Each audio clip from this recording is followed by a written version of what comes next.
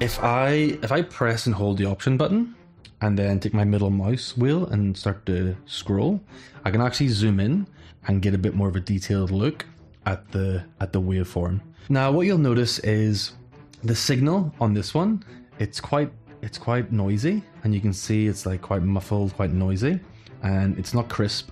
What I can actually do is if I go to these three buttons here, three dots, and select low pass filter, now you see we've cleaned up all that noise and we've got a much cleaner signal on our waveform. So I'll just show you before and then I'll show you after. Now one thing you might have noticed is when I select low pass filter, if you have a look at these little spikes here in the highlights, if I press that all disappears and all that noise is cleaned up. What that means is we do actually have parts of our image that sit up here, but because we've used that low pass filter and cleaned up the noise signal, we're losing that. So when you do use the low pass filter, you'll want to make sure you select extents here.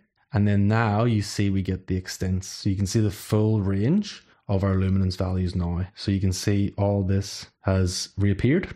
And it just keeps you safe, you know, whenever you're pushing up your highlights or bringing on your shadows, you'll be able to see the regions that you'll lose with that extents option selected. If I just zoom in here and I have a quick look, and let's say I take off the low pass filter, you can see we're kind of going up into those extents, and then I turn on, they disappear. But because we've got our extents on, we can see the full range. So that's just something to keep in mind when you are cleaning up your signal using that low pass filter.